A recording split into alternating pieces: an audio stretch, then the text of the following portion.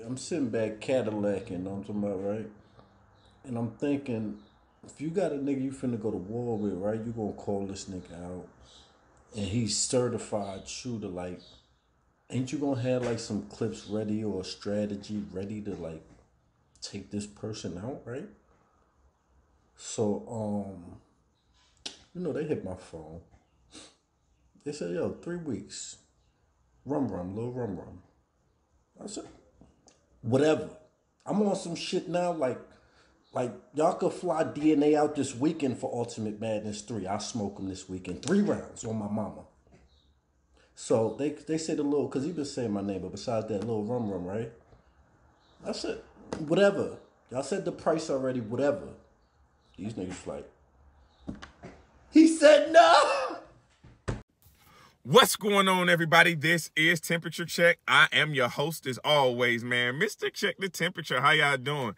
Before I get started with today's content, I must do what I always do anytime you see me on your screen. And that's thank you guys for the likes, comments, shares, most importantly, those subscriptions. So whether you be a day one fan, somebody who just started rocking with the channel today, man, I greatly appreciate it. And if you loving what I got going on my YouTube and you want to see more of me, easy money, man. Follow me on Twitter, Mr. Temp Check.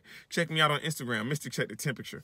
But before we get started with today's content, man, check me out tonight, live, 8 p.m. Eastern Standard Time. You know it's Temperature Check Tuesdays, and you know we got the good content. Tonight, we got one of the battlers that is main eventing in the second round of the Ultimate Madness 3 for 100 racks. For 100 racks. And for that spot on Nome, man. We got Swamp, man. We got Swamp's South Carolina's very own Swamp will be in the building live tonight. Temperature Check Tuesdays, 8 p.m. Eastern Standard Time. You already know it's about to go up. You already know it's about to go up. We're going to get into all things Ultimate Madness, and we definitely going to get into the details on what I think he has to do in order to get the upset and beat Geeksy Gotti. But let's talk about today's topic, man. So, shout out to Hollow the Dime. Boy, where you been? Boy, where you been? You know, you went on your escapade about being paid more and about residuals and royalties and battles. You know, you stepped out on that branch and you was the only one out there on it. But now you back talking battle rap. Now you back talking actually getting it in the ring and mixing it up. So you took to your IG last night and you said that you got the call from the URL and they had a proposition for you. They said 3 weeks. No, we got somebody for you. Can you prepare in 3 weeks, first of all? And you jumped out the window and you said you in a different type of bag. You said that you could get DNA this weekend and you would smoke him 3-0. Sir, I don't know if you realize DNA is on a different level. No gun bar DNA is the most deadliest DNA I've ever seen in my entire life. So I don't know if you can just want to jump out on that ledge. I don't think that's what you really want to do. However, let's get to this possible known matchup. So they gave you the call, and who they have in mind for you? They have Rum Nitty. And you said Rum Nitty turned you down? Now, we all know that Rum Nitty has been calling Hollow out for months. And every time he's called Hollow out, Hollow, you have declined the offer. So now that you've been pinning for a number of months, you've been sharpening your tools, now you ready to jump back into the bag? But now Rum Nitty said he no longer has interest in it. Or he has other things on his mind. Maybe $100,000. Hollow. It's very ironic that you want Nitty now while he needs to focus on $100,000. So at this point, this battle could wait for me. I'm going to be honest with you. I want to see peak Nitty. I want to see $100,000 worth of bars Rum Nitty. And I want to see Rum Nitty at his very best when he battles Hollow. Those two things cannot happen on the same card. That you cannot. Rum Nitty, although I know he can prep in short time, Rum Nitty cannot repeat. He cannot prep for Hollow, during the Ultimate Madness tournament with thoughts of battling Hollow and battling for $100,000 at the same time. That is not smart. That is how you sabotage yourself. That is exactly how you sabotage yourself, because you're thinning your pen. So Rum Nitty, you do exactly what you did. You decline that. Say, I'll get back to you in a minute. I'm focused on $100,000 right now. 100 racks. It's a different type of time when you a parent and you got $100,000 in front of your face. I'm just saying. So I don't feel bad for Hollow for not getting a response from Nitty. Hollow, you've been writing, you've been doing LOM, you've been doing your own thing, you've been focusing on your music, and you've been prepping for Rum for months. So now that you see that Rum has a distraction that could take away from his focus on your particular battle, now you want Nitty? You not slick, sir.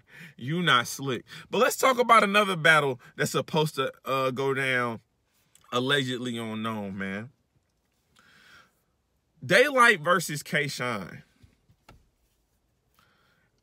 Now, I'll be honest. I don't know if I really like this battle. Given what we've seen, given what has been going on in battle rap right now, I do not know if I like this battle right now for K-Shone. K-Shone has been very consistent since obviously taking away the Chilla battle. Prior to that, he had not had a clear loss since Hitman Holla on Summer Madness 6. He was on one of the longest tears and runs we had seen in the battle rap community. That was until he met the Kingpin, until he met Chilla Jones. What is K-Shone? He's performance. He's energy. He's high aggression. But what is Chilla? He is a pen. He is a performer. He knows how to deliver his bars multi-layered. And if he can do that, we know Daylyt can. But here's my thing about Daylyt. Everyone obviously draws to what Daylyt was able to do against Rock. How many of those performances has he given you? His career has been up and down. Now, he might have figured it out with that Rock performance, but I got to see it again. And after the Chilla versus K-Shone, when everyone was saying that K-Shone got smoked, what did he do? He got right back into that bag, had arguably the best 2-on-2 ever. The best 2-on-2 ever. And it wasn't even with DNA. I like the fact that K-Shone's back is definitely going to be up against the wall on this one. He is definitely a wounded animal at this point. But wounded animals are the most dangerous. Wounded animals, you can't expect how they're going to react. But again, we're talking performance versus bars. And right now in these small room, bars are clear and day over performance. So I don't know if I necessarily want to see this K-Shone versus Daylyt. Not in a small room, not with limited crowd. Now, if I could get this in a traditional Nome setting, oh yes. Oh yes. Because I believe that energy that K-Shone is able to exude, that passion that he's able to deliver his bars with, would be able to stand up with the multi-layers of a Daylyt in a big room. But it's not that. It's not that. So it's a very interesting battle, man. It's a very interesting battle. I don't know who I would have winning that battle. Because again, although we saw what Daylyt could do in a small room with no crowd, he's only given a performance of that caliber one time. One time. With K-Shone, he's been consistent for years. But we saw what his Achilles heel was. It is a pen in a small room. We saw that. These multi-layered pens, when you get to those in-game level type pens, where 4-bar setups, can mean double, triple, quadruple entendres.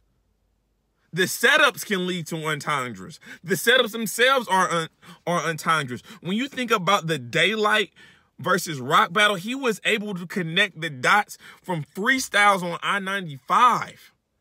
There's references in his freestyles from years ago that pertain to what he was talking about in that Rock battle.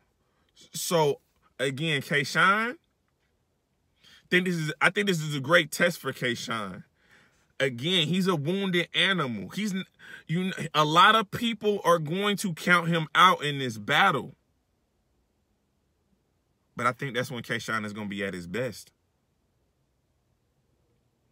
I think it's been a very, very long time since K-Shone has been a clear underdog. A clear underdog. This is going to be a very, very interesting NOME. A very interesting NOME.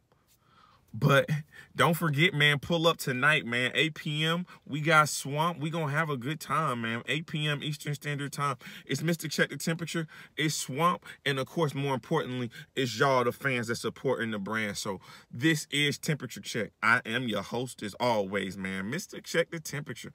Like, comment, subscribe to the channel. And like always, we just getting started.